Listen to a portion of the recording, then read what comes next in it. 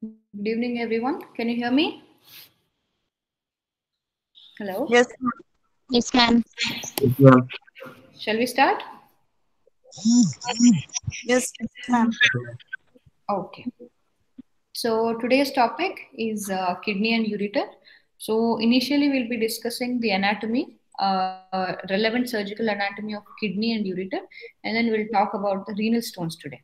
Okay, which happens to be one of the most common clinically encountered condition. Okay, so first about the kidney. So we know that humans we have a pair of kidneys. Okay, and kidney is having an outer cortex and an inner medulla. Okay, so the outer part is the cortex, the inner part is the medulla. So the medulla, there are a number of structures like this, pyramidal structures, which are called as the renal pyramids. So we have around 10 to 12 renal pyramids. Okay. So the Yes, ma'am. renal pyramid is placed like this. Okay. So the base, the wider base is at the cortex and the tip is at the medulla. So the tip is called as the papilla. Okay, it's called as the papilla. Here, the collecting ducts, they all join at this point, which is called as your papilla. Now, this papilla will open into what is called as a minor calyx. Okay, it opens into what is called as a minor calyx. Okay, so 2 to 3 minor calyx will join like this to form a major calyx. So this is called as your major calyx. So each kidney has 2 to 3 major calyx. Okay, that. In the end, the major calyx will all join to form the renal pelvis and then continue as the ureter. Is that clear? Yes, ma'am. This is the renal pelvis, and this is the ureter. Right. So the urine, as the blood gets filtered, the urine is formed. It flows through the papilla into the minor calyx, major calyx, renal pelvis, and ureter, and further on to the bladder. Okay. So this is the initial anatomy part of the kidney. Okay. So we all know this much. And what is to be remembered is that each kidney, okay, here like this, is supplied by the renal artery and the vein. Okay, so we know that we have a pair of renal artery as well as the vein. Now, renal arteries, okay, will form what are called as segmental arteries. Let's talk about the branches. First, we have the renal artery. So the renal artery is going to divide into the segmental arteries. There are 5 segmental arteries. You must be remembering this from your anatomy. We have 5 segmental arteries. Okay, so out of 5, one is posterior and the rest 4 are anterior. Is that clear? Yes, Okay. So we have 5 segmental arteries. That is, each kidney we have the artery divided into one posterior and 5 anterior branches. Okay, sorry, 4 anterior and one posterior branch. So this 4 anterior branches, what are the names? One is called as the apical. Then we have the upper, middle, and lower. It just corresponds to the part of the kidney that they supply. That's it. Okay. And these arteries are called as the end arteries. Have you heard of the term end arteries? yes, ma'am. Okay. End arteries meaning these arteries will supply the corresponding parenchyma and end there. There are no collaterals. As a result, if there is blockade in these arteries, it will result in the ischemia and the infarction of the corresponding renal parenchyma. That is, that part of the kidney will end up going for necrosis. Okay, that will be the dead part of the kidney. There are no collateral development. So important is they are all end arteries. Okay. Now let's move on to the very most important concept that is the relations of the kidney. Again, kidney is related to a number of structures anteriorly and posteriorly. Okay. Now we need to see the structures that it is related anteriorly and posteriorly, both the kidneys. Because when you're doing surgery, when you open up, Okay, you won't be seeing kidneys separately. There's so many structures you're going to see. You need to move them, you need to retract them, some you need to cut, some you need to be very careful of. That's why for a surgeon, relations are extremely important. Okay, so can we continue? Are you guys with me? Yes, ma'am. Now this is the right kidney. Okay, we'll talk about the left kidney in a while. Okay, now kidneys are retroperitoneal structures. Agreed? Yes. They're not covered by the peritoneum. Fine. Now, here above the kidney, here you know you have the adrenal gland. Correct? This is the right side. I'm writing here the right side. Fine. And here you have the C loop of the duodenum. That's the second part of the duodenum. Fine. And here you have the colon. Okay, this is your colon. That is nothing but your hepatic flexure. Correct? This is your hepatic flexure. Okay. Hepatic flexure. And you're going to see all this. Okay, see, whatever I drew now will be seen only after you elevate the liver. Let's say you cut the abdomen. Okay, you remember your dissection from anatomy. You have put a midline incision. You have opened this abdomen, and you put the liver on top. Correct? So Yes. you grab the liver, and underneath you're going to see all this. Is my point clear? So Yes. now you need to tell me what is this area covered by? What is present above this area? What is present above this area?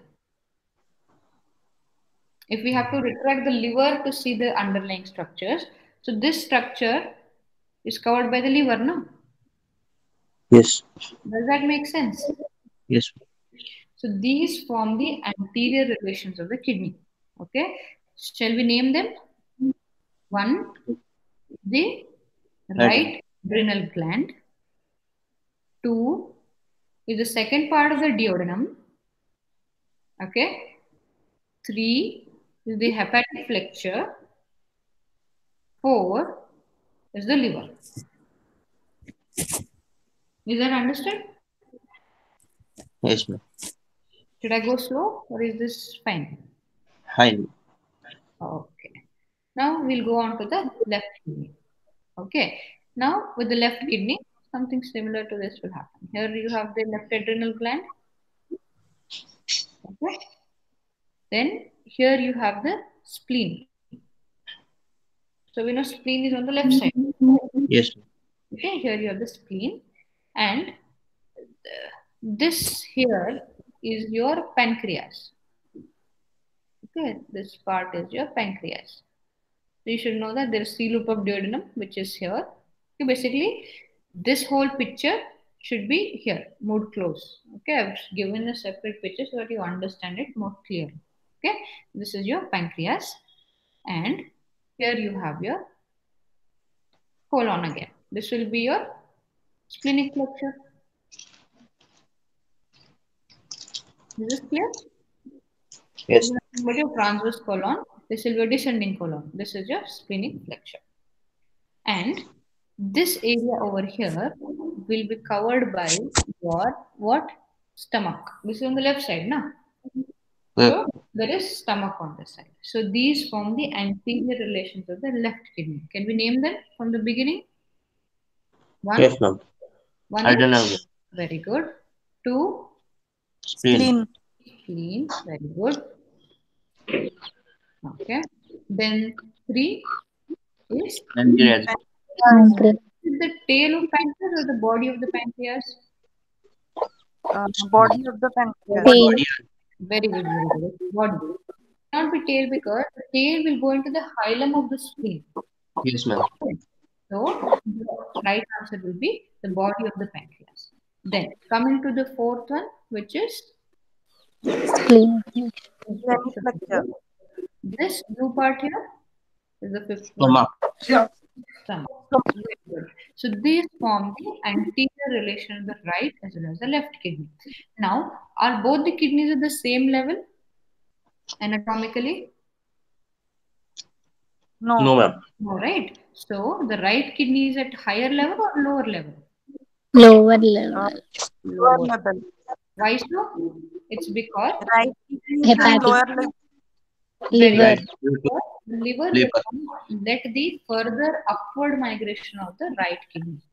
Okay, because the liver is big, it will occupy the area. So right kidney is at a lower level. Fine. Now you can say the hilum of both the kidneys, okay, will almost lie at the level of L2, right? That corresponds to what is called as the transpyloric line. So when you're doing the surface anatomy, okay, when you put these grids on the abdomen, there is a line which is called as the transpyloric line passing at the level of L2 that will correspond to the location of the hilum of the kidney. Okay, Yes, ma'am. fine. So let me fine. So now this forms the anterior relation. So I said that okay, if we go back to this, if you see here, there is liver now and there is kidney. So there is a location which is called as the Morrison's pouch. Have you heard of Morrison's pouch? Yes, ma'am. What is this Morrison's pouch? It's nothing but the hepatorenal pouch. Yes, ma'am. The hepatorenal pouch or the space. Now see, the liver is covered by the peritoneum. So the posterior part of the liver, which is having the peritoneum, and the anterior part of the kidney, there is a space. Correct. That pouch, that space is called as the hepatorenal pouch. Are you getting it? Yes, ma'am. Good. So the anterior relation is liver now in front of the kidney. So the space between that liver and the kidney, there is some space now behind it. So that Yes, is ma'am. the Morrison's pouch. And this happens to be the most dependent part when the patient is lying, when the person is lying down. Correct.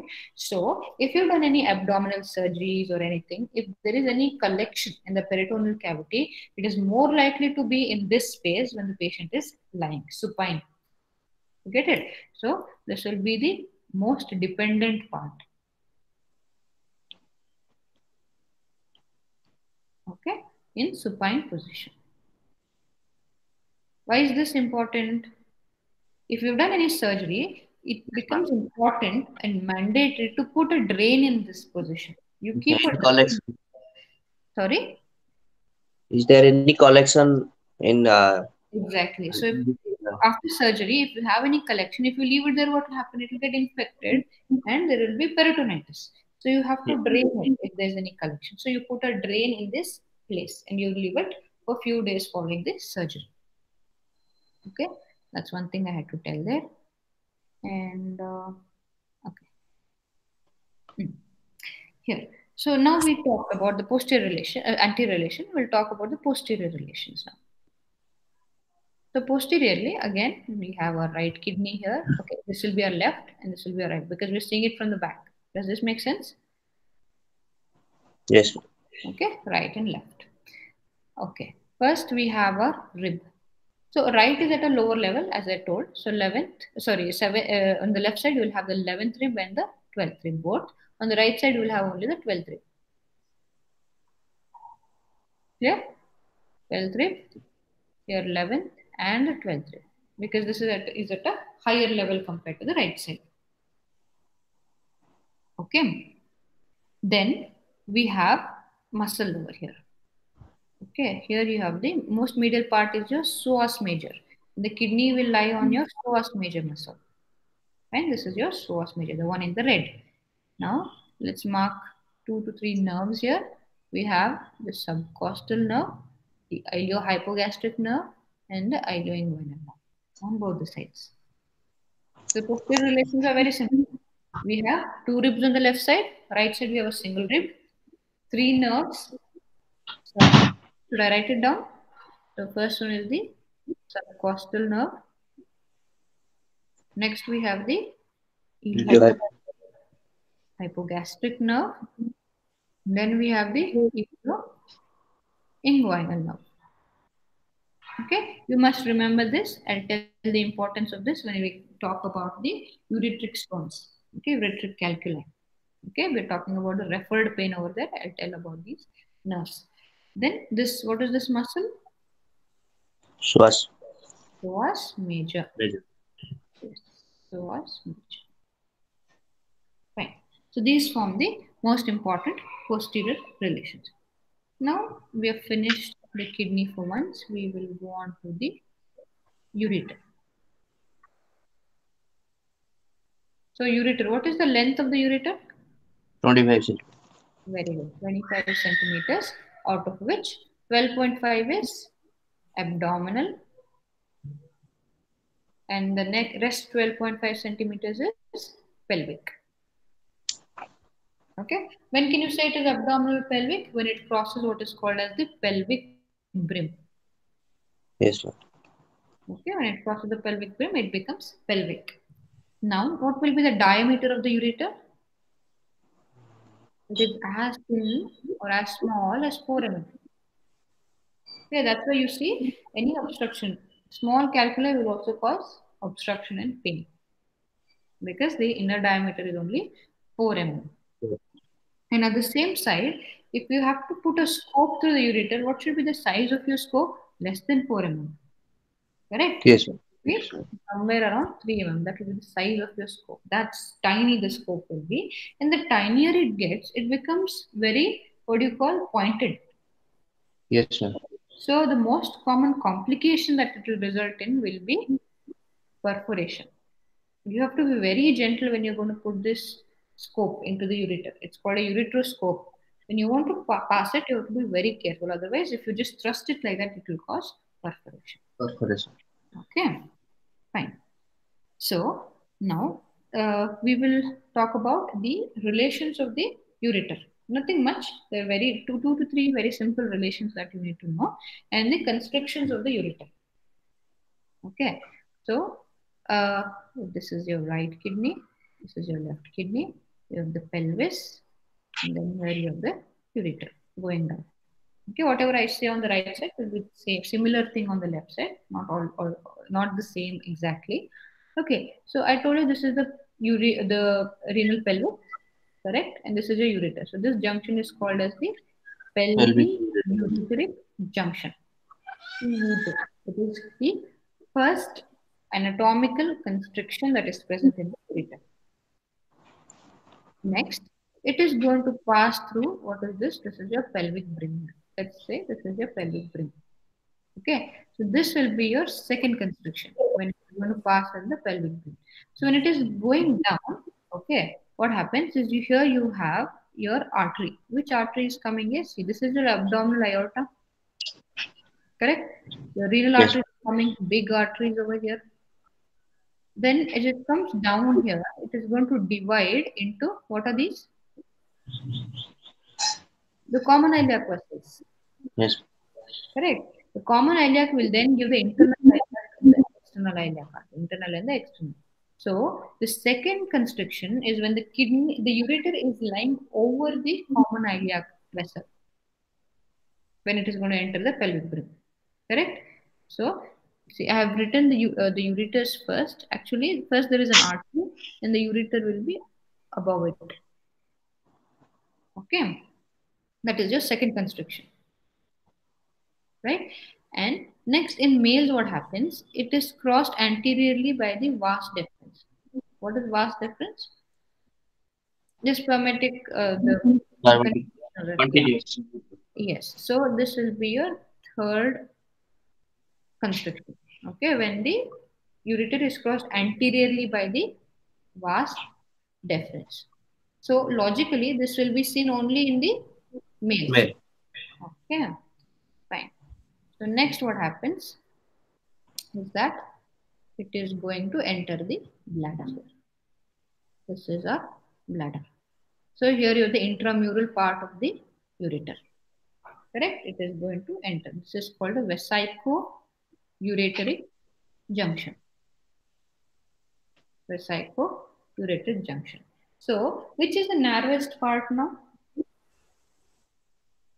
The vesico-ureteric junction is the narrowest part.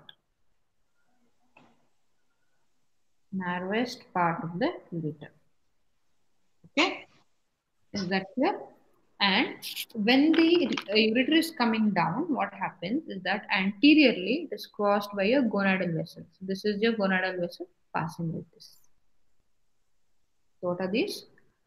The right and the left gonadal vessels. They're going to cross from medial to lateral, anteriorly. Is this relation clear? Yes, ma'am. Okay. That's about the ureter. And what kind of epithelium? What is the lining of the ureter?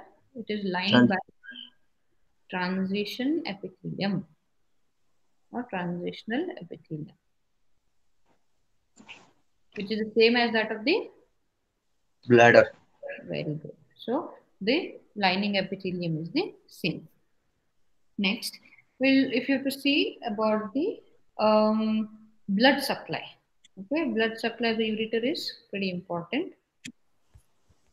The ureters are supplied by the following arteries. In the again, we'll draw one kidney in the ureter.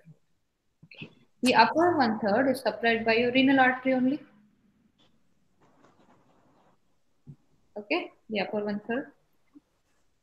Then we're talking about the middle one third, where you have what I told you, one artery crosses it anteriorly from medial to lateral. What is that? Gonad. Yes. So the middle one third is supplied by your gonadal artery, branches from the Abdominal artery. gonadal artery. Then the lower part, the lower one third, here you have what is called as the superior vesicular artery. Superior vesicular artery is nothing but the artery which is supplying your vesicle, which is nothing but your bladder. Okay, superior vesicular artery. And it is supplied by a number of tiny branches from so many other arteries. Okay, like for example, inferior vesicular artery, the uterine artery in females, vaginal artery, middle colic arteries, middle rectal artery. So these are all the branches of what is called the internal iliac vessel. I told you the common iliac is going to give internal iliac and the external iliac. So Yes, whatever ma'am. branches I mentioned, a number of branches which I just mentioned are all branches of the internal iliac. Now, if you're given an MCQ that the ureter is supplied by the following except, okay, your answer should be external iliac artery, because none of the branches of the external iliac are going to supply the ureter. Okay. Yes, ma'am. So now we will go on to the renal calculi. So these are the important parts that I have to mention. Now regarding the calculi or nothing but the renal stones. So this is very, very common. Okay. You might Yes, have ma'am. seen one or two people or like whom you know might be suffering from renal stones. So there is a term that I want to mention here, that is the Randall's plaques. Have you heard about this term? Yes, ma'am. Soft tissue calcification. Yes. So these are nothing but your soft Soft tissue tissue calcification. calcification. Where is this present? Renal medulla. Yes, this is present in the medulla. Now, this is going to act as a nucleus because there's already some amount of calcification. It's going to act as a nucleus around which further deposition of the infection, stones, and bacteria will lead to stone formation. So, this is one of the predisposing factors for development of stones, renal stones.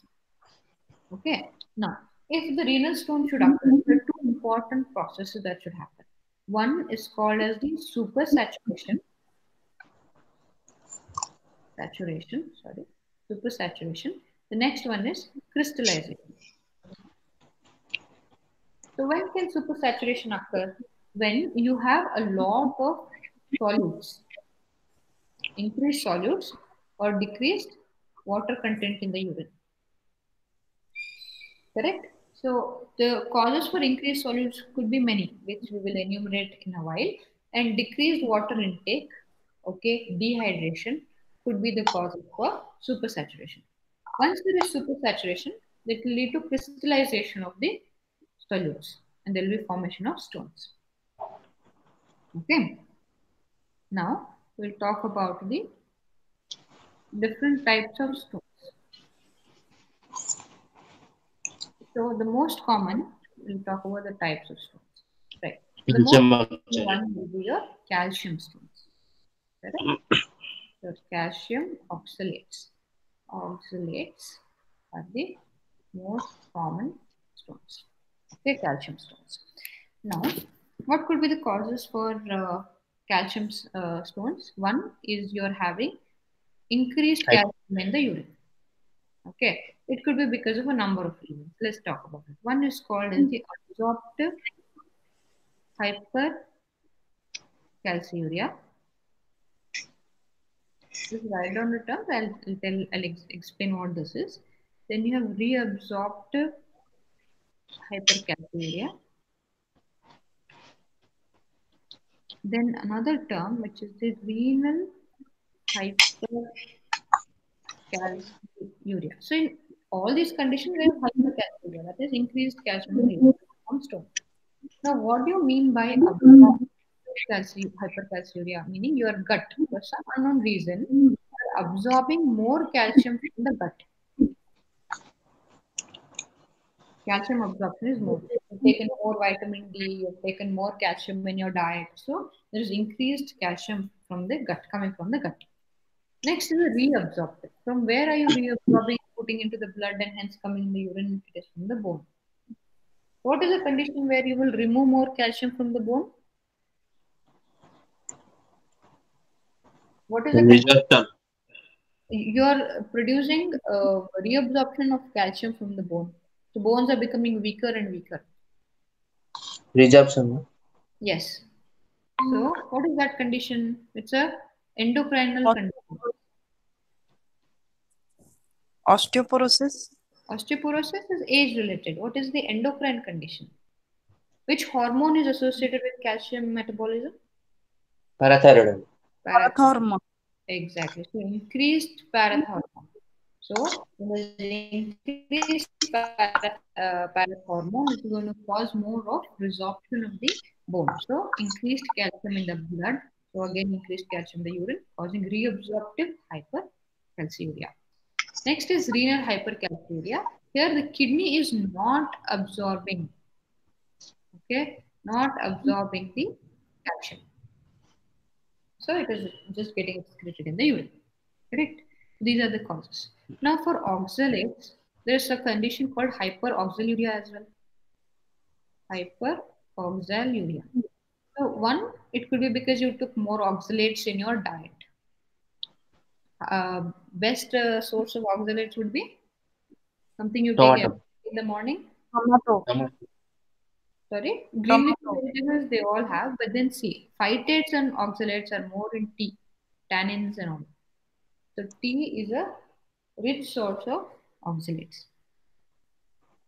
Okay. So then coming to another bowel condition, okay, wherein you have let's say small bowel condition. We have resected some amount of the bowel, and now it's gone in for malabsorption.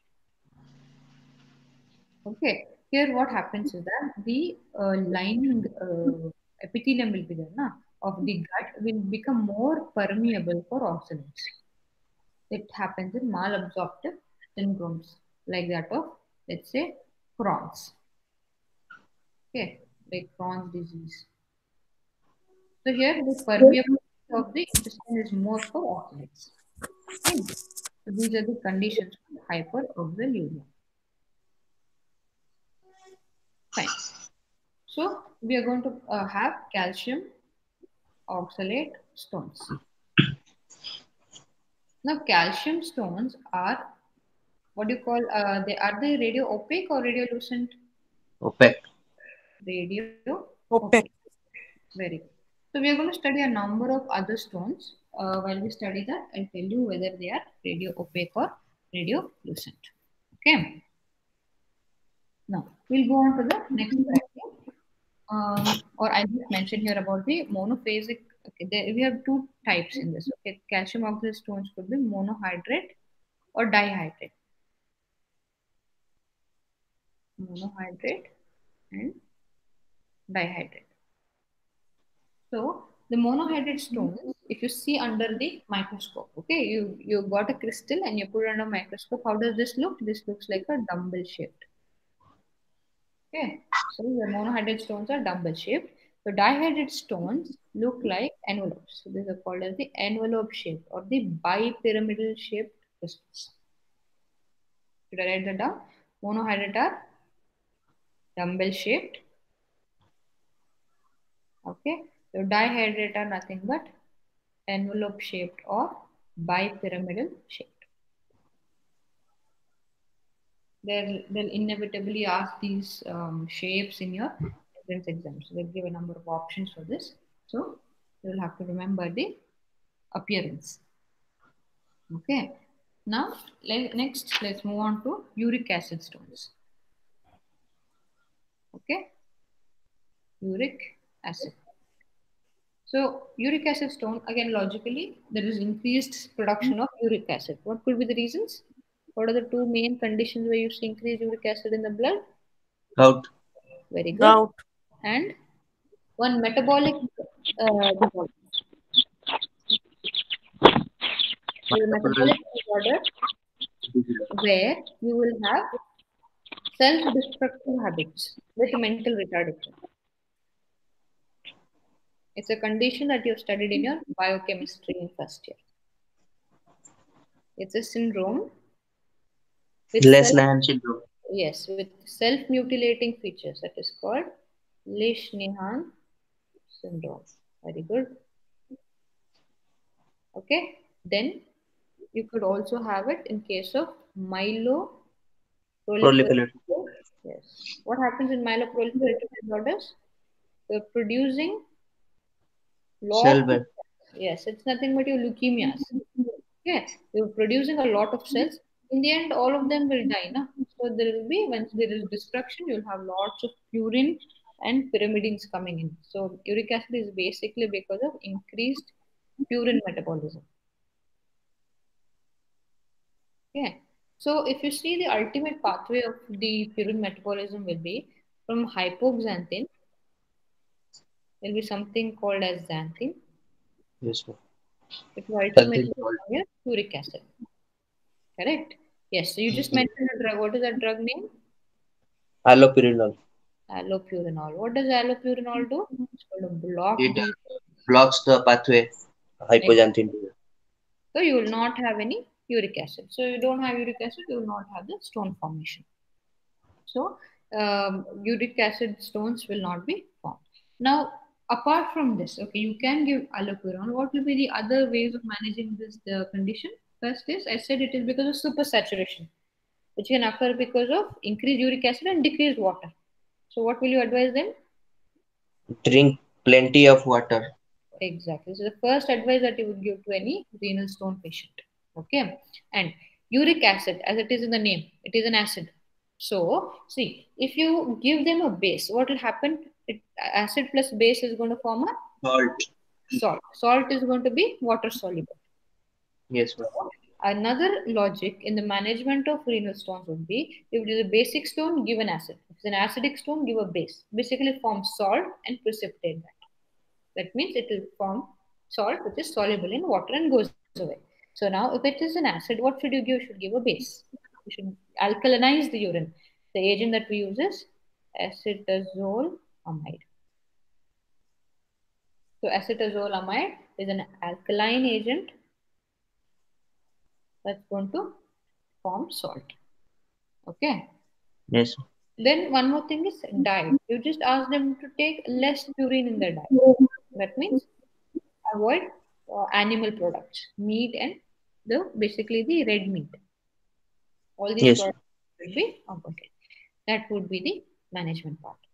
Then, is uric acid radio opaque or radiolucent? Radiolucent. Translucent. Lucent. Now, there's a mnemonic that I want to give here. It is called the IT University of Xanthine. Somehow I just tried like to remember it like this. IT University of Xanthine. The U is for Uric acid. Uric acid. Xanthine, as you can see here already, it is also radiolucent. You can get to know from here. And IT. T stands for triampterin and I stands for indinavir. Does these things strike any chord in your brain? Do you remember what these things are? What are these? Have you heard And of these names? Entidavir, that is the anti-HIV drugs, Yes, antiviral. it is antiviral protease inhibitor. It's one of Yes.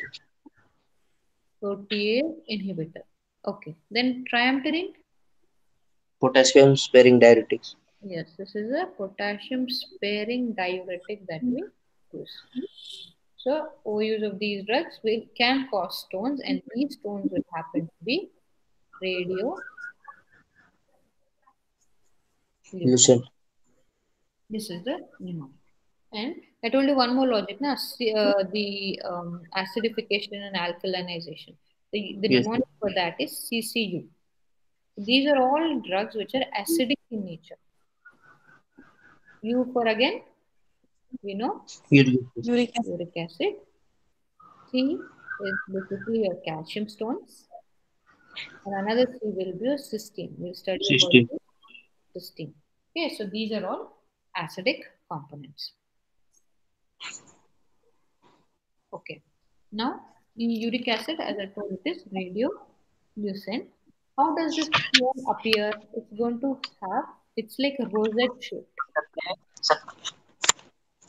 Yeah, rosette shaped. So it's going to have multifaceted structure. As in, it's just so irregular. It's like you take some structure and you have multiple surfaces on it. You just cut it like that. So it will be rosette shaped and multifaceted. There's no one strict structure for it. Okay, that's about your uric acid stones. Now let's next move on to another important category. Is nothing but your struvite stones. Struvite, also called Stagger.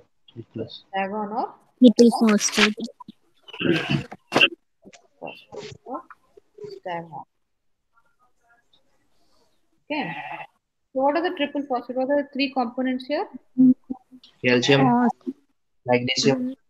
Yes, Phosphate. Calcium, magnesium. and ammonium. Very important. And Yes. H4 and phosphate. So triple stands for calcium, magnesium, and ammonium. Now, see, this is common in males or females? Female. Females. Yes. So, see, renal stones are more common in males in general, but screw-white stones are more common in females. Okay. See, these stones are infective in etiology. Okay. Yes. They're because Yes. of infections. Now, UTIs are more common in males or females. Female. Females. Female. Reason is Short urethra. Short urethra. urethra is just around 4 centimeters. 2 centimeters. Right? More commonly they'll have infections. So if there is an infective nidus, they result in formation of stool spot. Now infection is with an organism called as the proteus. Protease. Okay. Now this proteus will produce an enzyme. What is the name of the enzyme? It is Ma'am? urease. So proteus is the organism which is going to produce an enzyme called as urease. What this urease does is it is going to break down your uric acid into Urea. Ammonia. ammonia. Okay. Now this ammonia is an H3. So it will be added, it will get one H added with it and becomes an ammonium ion. And this ammonium is nothing but this ammonium that you're seeing, triple phosphate. Okay. So next time you don't need to remember so much. This ammonium is there, you know triple component is ammonium. How is ammonium coming? It's from protease because of the presence of the Yes. enzyme urease. Right? Yes. Now, these stones are usually very large. Okay. Hmm. So unlike the others, these are very large. Now, they are going to occupy the whole of your calyceal system. Okay. So, the whole stone will be occupying this space. So, it is going to look like a horn of a stag. So, that's why it's called as staghorn calculus. That's why this name. Okay. Yes, sir. Now, These stones, they're going to, let's say, occlude the whole of your drainage system. Okay. So hence it's going to cause bacteria onto the kidney. So it will cause, silently, it will cause damage to the kidney. Okay, it causes silent damage to the kidney. Now these are too big. You cannot use one modality for removal of the stones. You will have to use multiple modalities. Okay, I'll Yes, just ma'am. talk about it. You just write it down. It's called PCNL with ESW. Okay, we'll see what are these procedures in a while. Okay. Now, let's say a patient is repeatedly having screw white stones. Repeatedly. That means bar she is having infection with protein. Now, in that case, you can give a drug which can inhibit the urease. The drug is Yes, yes. acetoxin. Hydroxamic acid. Yes, hydroxamic, sorry, acetoxin, hydroxamic acid. I'll try to remember it as triple negative drug. So these are used to inhibit the urease enzyme. Okay. Next, we'll have a look at the cysteine stones. So this happens due to a condition called as the cystinuria, again a metabolic condition where we have excretion of cysteine in the urine, and these stones happen to be the hardest stones. So very hard. You cannot break them. Okay. So what do you do here? They're the hardest because of the presence of the disulfide bond. Okay. Cysteine is having sulfur containing amino acid, na? So it has sulfur in it. So this will form disulfide bonds. And they assume what is called as the benzene or the hexagonal structure. So this structure is very difficult to break. That's why they form the strongest stones. Correct? Yes, ma'am. Fine. The next little word about the xanthine stones, we already know. There's a specialty of xanthine stone, not the mnemonic. And University of xanthine. So that is one of the radiolus. radiolucent stones. And again, it is can be inhibited by the drug aloe. Urinal. Correct? Fine. Now, on microscopy, you see them as brick red uh, crystals. Okay, the brick red is one of the features of xanthine stones. Now, if the patient has renal calculi, how will they present to you? The first thing they're going to have is pain. Yes, ma'am. Talking about the Have clinic. the Yes, you're in the emergency, you're in the casualty room, and most commonly these are the patients who come in the early morning, around 4 to 6. So those most of those patients who come during that time will be having renal calculi. So they come with pain, abdomen, and this happens to be more in the month of Ramzan. You'll know why, because they'll be fasting. They'll not take water throughout the day. And dehydration, lack of water, is another predisposing factor for stone formation. This is one of the yes, seasonal variation we see in this disease. Okay. So pain abdomen. They'll have pain in the flank region. Okay. Usually they will say it is radiating to the nose. It's classically described as loin to groin. loin to ground. Yes, ma'am. Correct? This is your Yes, clinical term that we use, loin to. Now, as I have mentioned, the nerve supply of the ureter, I mean the kidney, the relation of the nerve to the kidney, we'll talk about the radiation. If the stone happens to be in the upper third of the ureter, the middle third of the ureter, and the lower third of the ureter. First of all, they'll have pain in the flank region, correct, corresponding to the kidney. Now, what happens is pain here, it will radiate to the, let's say, the testis in male and the labia majora in females.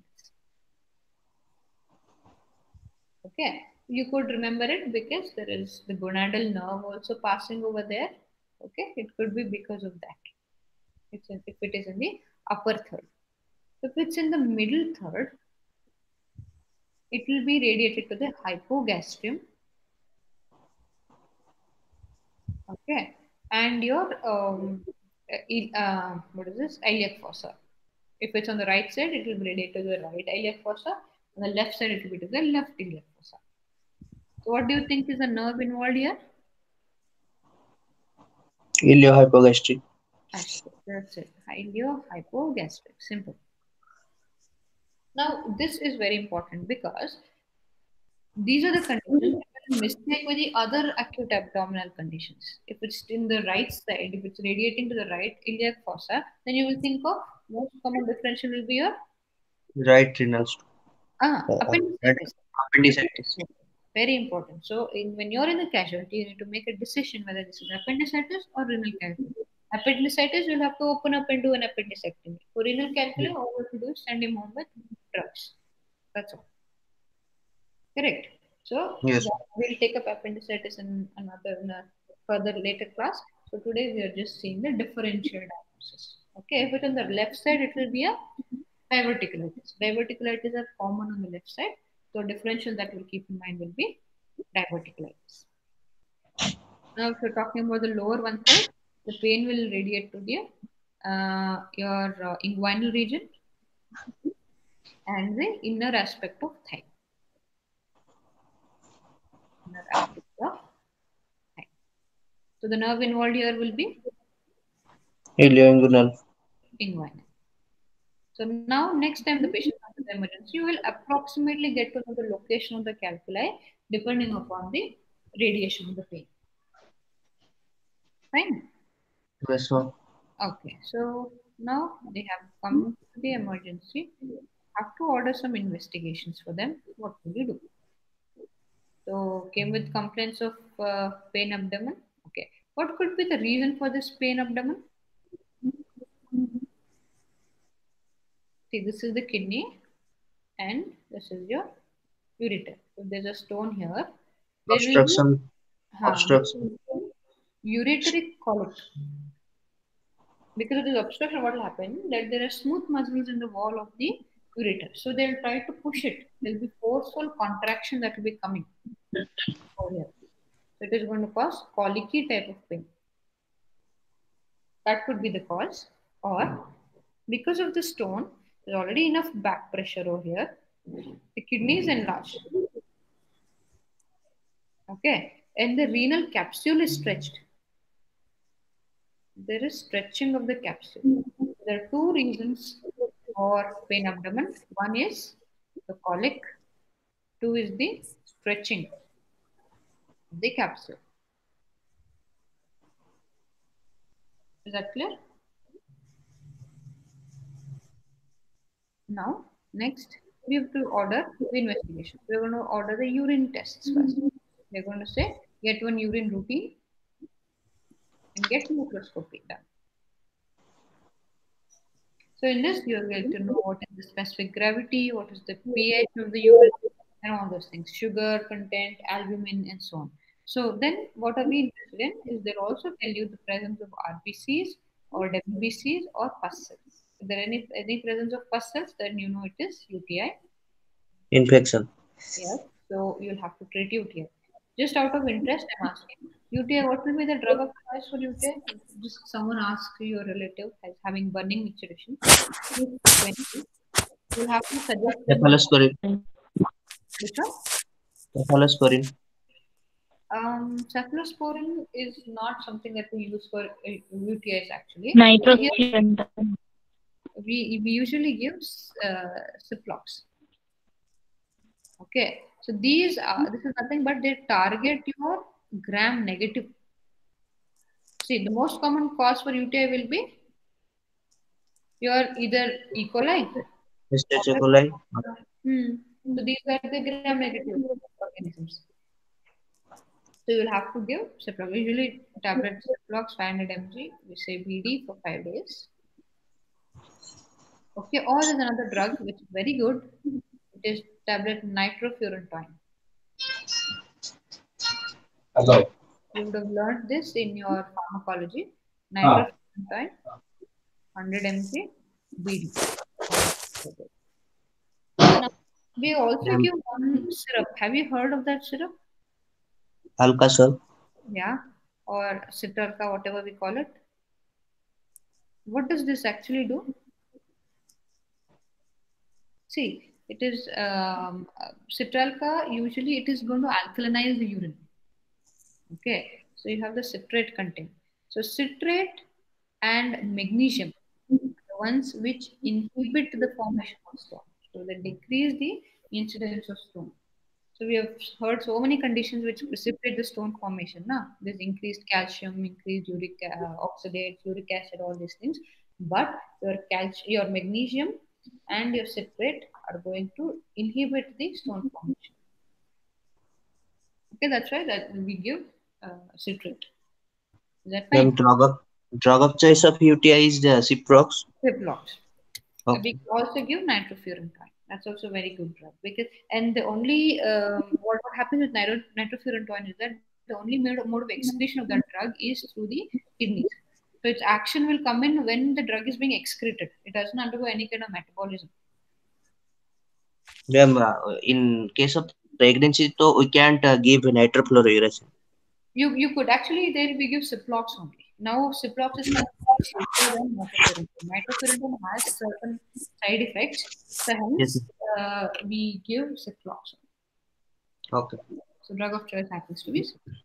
Then apart from the urine routine, microscopy, in microscopy they'll also give you the crystals. If there are any crystals, they'll tell you what is the structure of the crystal. Now we know dumbbell shape what it is. What it is? Dumbbell shape, calcium oxalate, monohydrate. Yes, ma'am. Okay, dihydrate will be envelope shape. So you keep revising these things. Okay, so based on the crystal ka shape, also we can diagnose the kind of stone. Okay, and we can also go for what is called culture and sensitivity, urine culture and sensitivity. This will is to rule out any presence of any infection. So they'll say which organ is this and what is it is sensitivity. Okay, all this thing. Imaging studies will do what is called as the X-ray KUV. So what are the stones which are radio opaque? Everything else other than IT, U, X. You. Correct? So they are all radio opaque. Right. So now for them you will do X-ray KUV and they will show up. And 90% of the the ureteric or the renal calculi are radio opaque. Back. 90% are. Okay. And now, if you do X-ray, can you find out the condition of the kidney? If there is hydronephrosis, can you make that out? That's not possible. Correct. You'll No, see ma'am. only stone. No? So you will not get to know the kidney status. So for that, you will have to do what is called an ultrasound. So you will do ultrasound to find out the hydronephrosis component. And we have certain special scans that we do for kidney. Okay, that I would like to mention here. That is IVP and RGP. Have you heard of IVP? Yes, ma'am. That is Intravenous. intravenous pyelogram. Well, So what you do is IV. You put an IV line and you give the contrast intravenously, and that contrast will be what do you call excreted by the kidney. It's going to concentrate in the kidney, and as the contrast gets eliminated in the kidney, you're going to take serial images. One is at 0 seconds, then you will take it at 1 minute, then 5 minutes. It's like that. Okay. So take serial images. If there is a block, there is no flow of contrast, you know there is an obstruction. Correct? So here you are going to get to know the renal function also, whether the renals are producing the urine or not. Correct?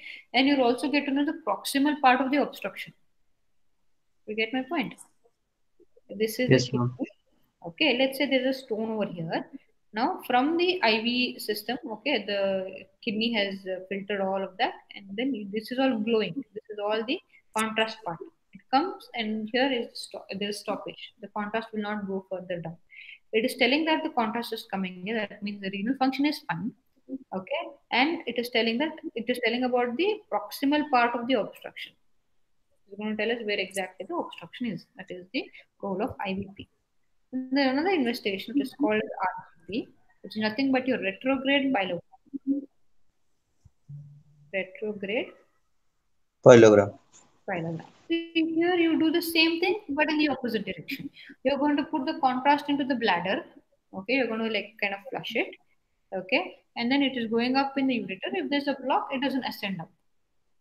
So it's a retrograde pyelogram. So you will study the part which is distal to the obstruction. Does that make sense? Yes, ma'am. Okay. Then we will see there are two more additional special scans that have been mentioned.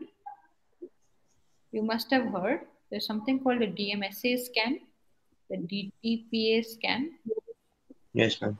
MAG3 scan. So I'm just mentioning here because we are running out of time for this class. This is part one. We'll continue it in the part two. So I'll just mention what these are. Okay.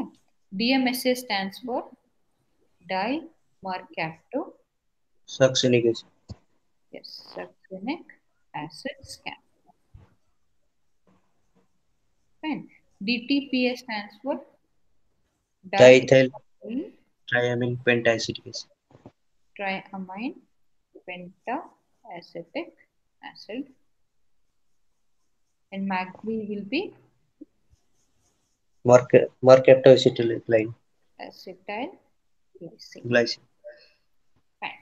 So now these are the full forms that we have to know. There's no other way out. And what is important is why do we use DMSA? The answer is in the molecule. So it's S for you're going to study the structure.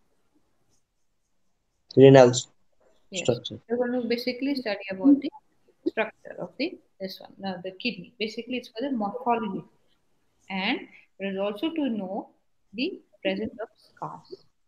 So that is what you're going. This is more like a anatomical scan, if you have to call it anatomical scan. Now, if you talk about DTPA, this is more to do with the function. P for perfusion. It's 7 o'clock. Okay. P for perfusion means how much of blood is coming and how much of urine is being produced. So it is more of a physiologic or a functional scan. Does Yes, it ma'am. make sense? So DMSA is more anatomical. DTPA is more functional. And this MAC3 is also used to know about the perfusion. This is also similar to DTPA, but MAC3 is much better than DTPA. Is that fine? And today we'll end with the what you call management, okay, of the renal stone. There's a lot in the management, so I'll just tell about the conservative management, as in what are the patients for whom you can just say water, give citralca, give antibiotic, and so on. Who are those patients? Okay, whom you can do this. So first is the stone size. Does it depend on the size? Obviously, bigger the stone, you have to go for more surgical procedures. Lesser the size of the stone, you can go for a conservative management.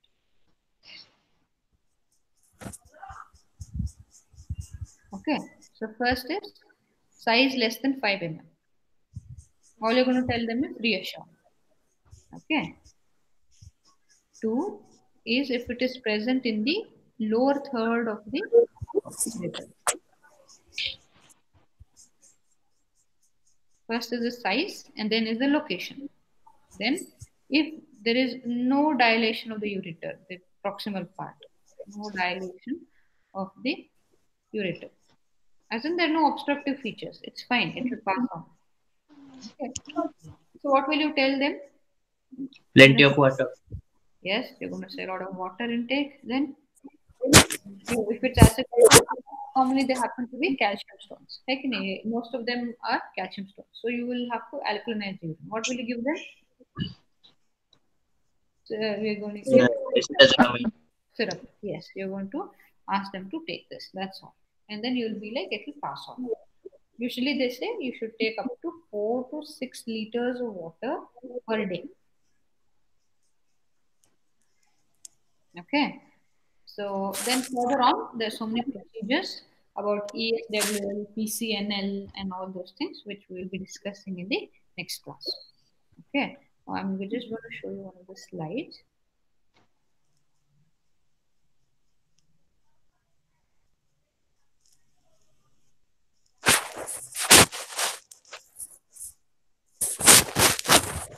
Can you see it now? Can you see the screen? Yes, ma'am. Okay. So this is the anatomy of the kidney, which we have just seen. The outer cortex, then we have the medulla, we have the pyramids. Can you relate to whatever I drew? Yes, ma'am. Okay, the calyces. And one thing that is there in the picture and I did not mention is, see the structure at the hilum from anterior to posterior. Which is the structure which is coming first? If you Where, see, the vein. See, the vein is present anterior to the renal artery. yes, ma'am. Correct. So the structures at the hilum from anterior to posterior would be the vein, then the artery, and then comes the renal pelvis. Is that clear? Yep, sir. Okay. So the mnemonic will be VAU, Yep. vein, artery, and then the ureter. Pelvis. Yes, the renal pelvis or the VAP or VAU. So whichever mnemonic is easier. Fine. Next, here is depicting the anterior relation to the kidney. I suggest you revise this again because this is volatile. But if you remember this anatomy, okay, you draw it for yourself and keep it. See, you can see on the right kidney, if you're dealing with the right kidney first, is the suprarenal area. Then I have told there is the duodenal area. It's the second part of the duodenum, C loop. Okay, then you have the hepatic flexure and the hepatic area. Yes, ma'am. Okay, coming to the left side, we have one extra relation to be learned, that's the suprarenal area. Then we have the splenic, the gastric, the pancreatic, and the colonic. You must be able to answer this by closing your eyes. Okay, and if you see here, the structure of the hilum, it is vein, artery, renal pelvis, clearly mentioned. Okay, that relation Yes, is ma'am. very important. And if you see here, which vein is longer, the right or the left? Left. The left is longer. The left renal vein is around 3 times longer compared to the right. The right will be around 4 centimeters, 3 to 4 centimeters in length. But on the left side, it's going to be up to 8 to 10 centimeters. So, what is the application of this? Any idea? When will you think of a longer vein? When you have to transplant the kidney. If you're taking kidney from a person, from a, let's say a cadaver, okay, and you have to transplant it to a living person, okay, you will usually prefer the left kidney because it's having a longer renal vein. So you get lot of this one for anastomosis. Even if some part of it goes wrong, you can just cut it and suture it again. Do you get the application of it? Yes, ma'am. Usually the left renal kidney is chosen for transplantation. Next, this is a picture for the relations of the ureter. As you can see, it is coming down. It is lying on the psoas major. Okay, the big muscle bulbs at the posterior side are the psoas major.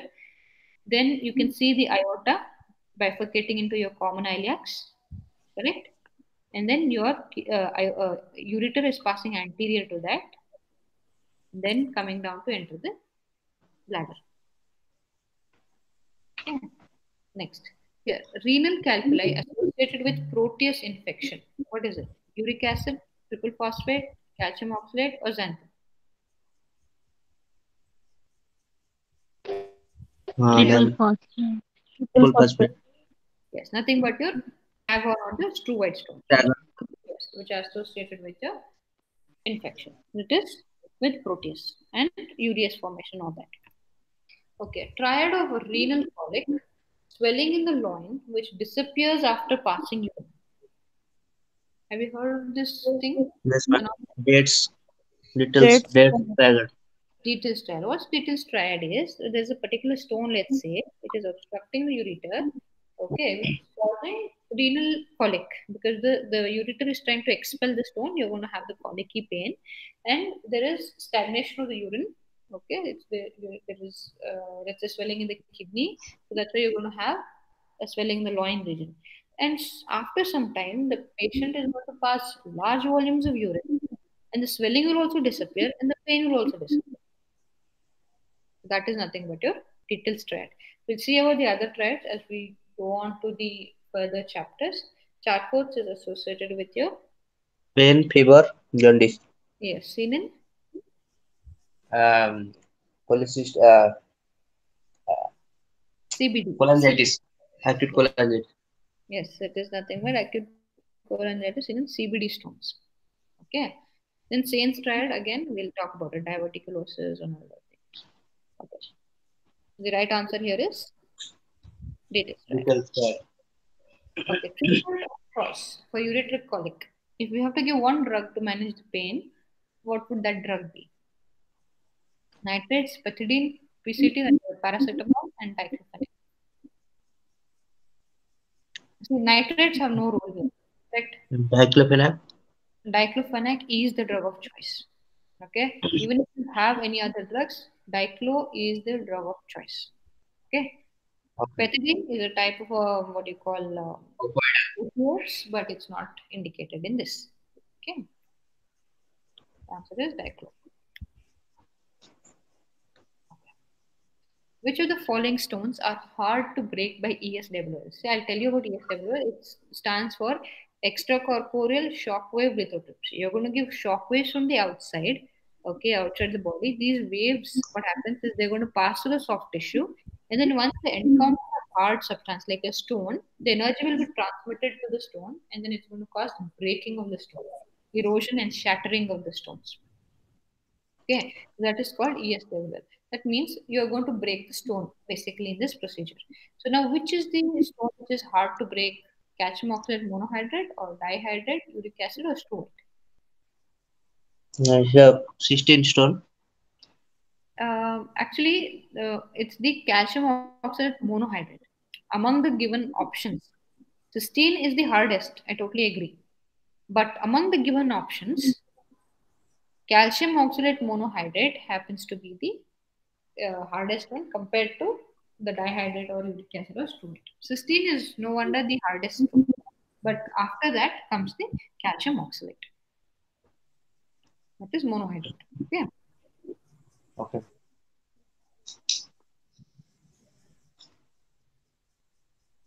all are radio opaque except. So use your mnemonic here, which is radiolucent.